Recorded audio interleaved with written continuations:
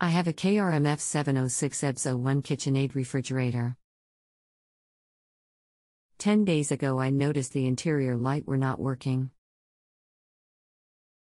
Contacted JustAnswer last weekend, was told to replace the LED board in the rear of the unit. Ordered board, replaced it. INyteriro lights still don't work. Wife added to my incomplete analysis that the ice/water dispenser did not work either. Also, meat drawer tempo control is not working.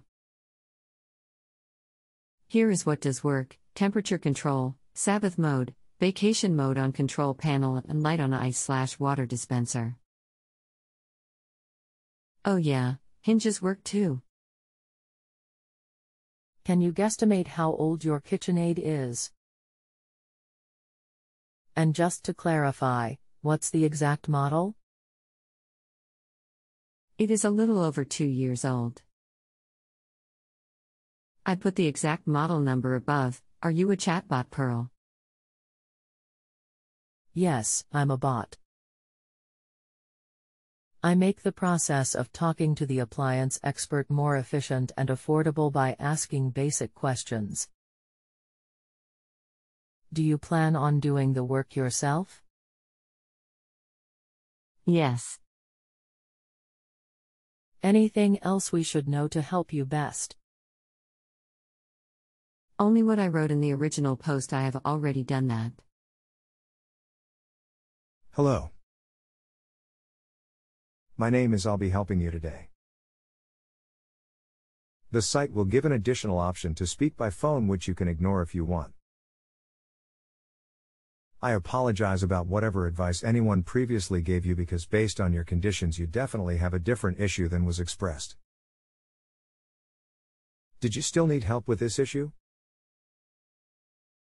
I am a different expert, so please understand I have no idea why the previous expert gave you the advice they did, and if it was incorrect you are able to request a refund for that previous transaction, and you can start over with me if you'd like.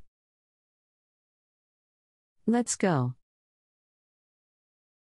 Need to get the fridge fixed. Okay, can you do a quick test for me, please? Unplug the refrigerator for 5 minutes or flip the breaker off. Reapply power and do the light then turn on.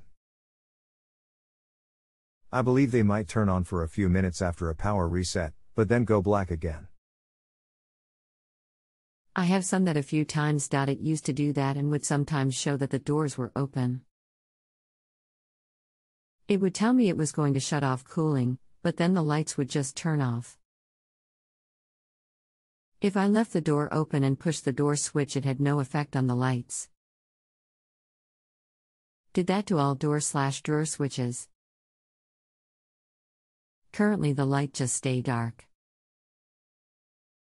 Okay, perfect. That's exactly what I needed to know. The problem is going to be your left door switch. The switch was failing and thought your door was stuck open, which stops the dispenser from working. It's progressed and got worse, so it won't even turn the light on now. Just replace the door switch since it can't tell whether the door is opened or closed, and you'll be good to go again. Below is a link to the part, and it's less than $20. We are on the honor system here. If you need anything else, just let me know. You can continue asking follow-up questions at no additional charge after rating my service if you still need assistance.